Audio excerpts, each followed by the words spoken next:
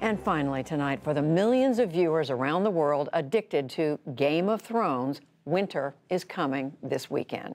Jeffrey Brown looks at the television phenomenon that concludes its long run on Sunday night. It's part of our regular arts and culture series, Canvas.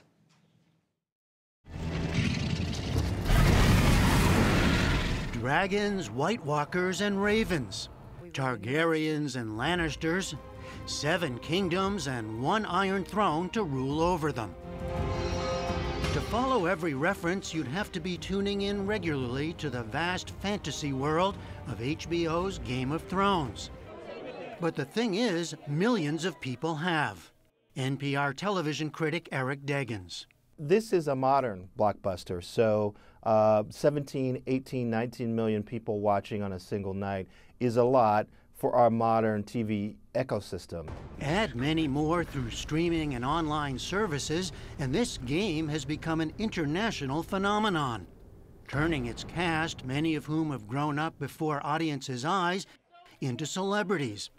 And inspiring board games and product placement, tourist sites around the world where the show was filmed, fan-made artificial intelligence prediction models to gauge possible endings, and enough viral buzz on social media, including from the White House, to make this the water cooler discussion show of the age.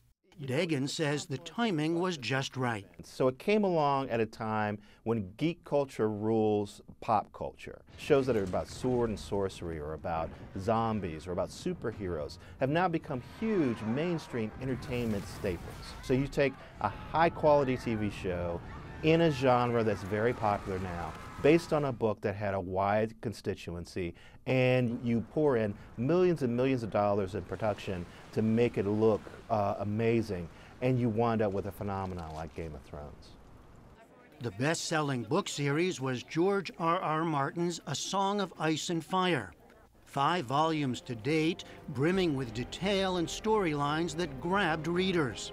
Michelle Hope, a fantasy book editor, has worked with Martin and other award-winning authors. The author makes it seem believable and visceral with these sensory details. And so as we move through the story, we kind of trust the author to tell us believable details about this new world, so that when dragons are introduced or zombies or a face-swapping assassin, we're like, yeah, I can picture that. Beginning in 2011, showrunners David Benioff and Dan Weiss brought Game of Thrones to the screen, filming in Northern Ireland and locations around the world, with an enormous budget that allowed them to create mini-movies in every episode and give Daenerys, the mother of dragons, Jon Snow, and a zillion other characters a new life. We knew that there would be some resistance at first to the idea that a show set in this genre, as opposed to a genre like a crime drama or a Western or what have you, could be a serious drama and could be worthy of the same kind of attention as those other dramas. The audience built, along with the critical acclaim, an astounding 128 Emmy nominations and 47 wins, including 3 years as Outstanding Drama Series. Michelle Hope thinks people saw something more than the otherworldly. That's something that's powerful about fantasy, because we can see these really familiar problems in our own world in a sort of slightly detached, fantastical setting. And so we then have this shared world, this shared vernacular to talk about these issues with these sort of fake characters, and we can talk about, you know, problems in relationships or problems in society using the shared context of Game of Thrones, and have actually conversations about things that make us angry or things that make us feel something. How many tens of thousands had to die because Rhaegar chose your aunt? And then he kidnapped her and raped her. Fans did get angry along the way. The show was criticized early on for its gratuitous feeling sex and brutality against women, including rape. Eric Deggans thinks the producers listened and changed their portrayal of women, who in the last seasons emerged as among the strongest leaders. But he and others noted another blind spot in the lack of diversity and fully realized characters of color in this made-up world. You have a fictional place. You know, given that this is a made-up continent, why couldn't there have been more people of color that were a part of this society in the same way that people of color are now a part of societies all over Britain and Europe and America.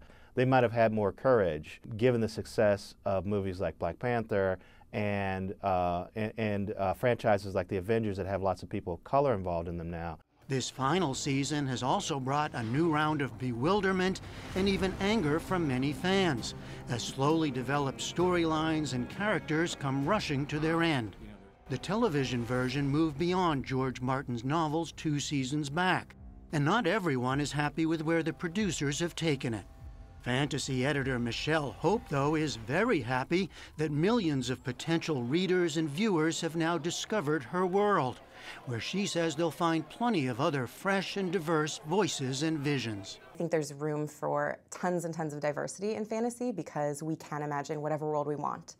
And I'm excited to see, because of the popularity of the genre, like lots of authors coming to it and taking a stab at it and telling us what their world looks like and how their characters navigate through it. In the meantime, on a Sunday night in May, winter will have come and gone, and perhaps we'll find out at long last who sits on the Iron Throne. No spoiler alert, here's one character who has but won't again. I'm Jeffrey Brown for the PBS NewsHour. Was that really Jeffrey Brown? I think it was. You never know.